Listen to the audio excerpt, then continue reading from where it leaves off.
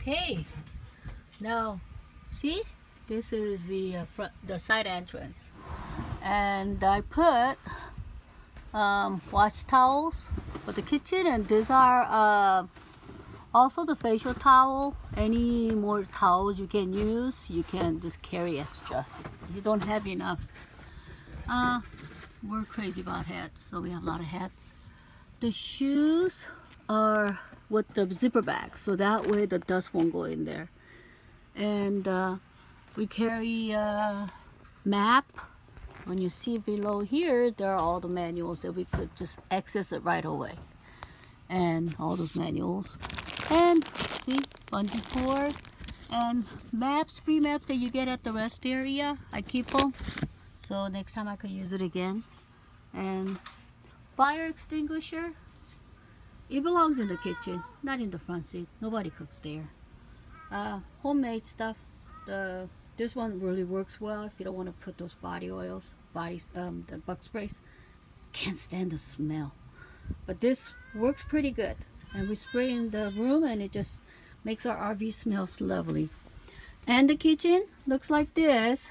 You know I like to cook, so I have to have every ingredient that I have at home, but in a mini size.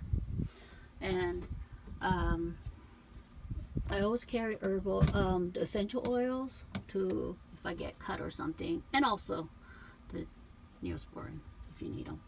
And I carry two types of bowls. If I'm just driving and stopping at the rest area, you don't want to do too much dishes, so we use that.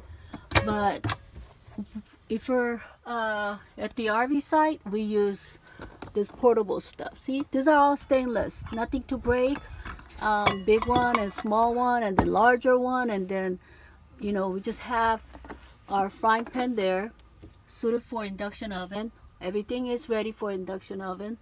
We also have a propane, but I only use it when we're at the rest area where we're not plugged in, so that way we don't make our RV you know, hotter than it needs to be.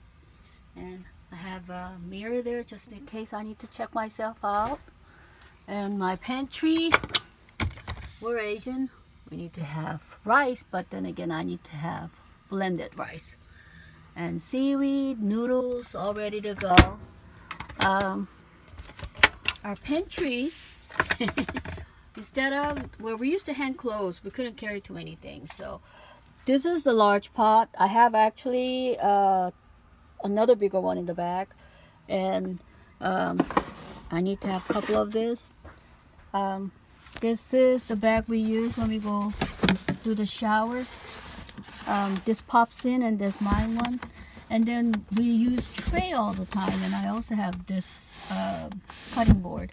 And you don't want all that, the extra propane, all that stuff is in there, so that way, you know, it stays safe, not moving everywhere.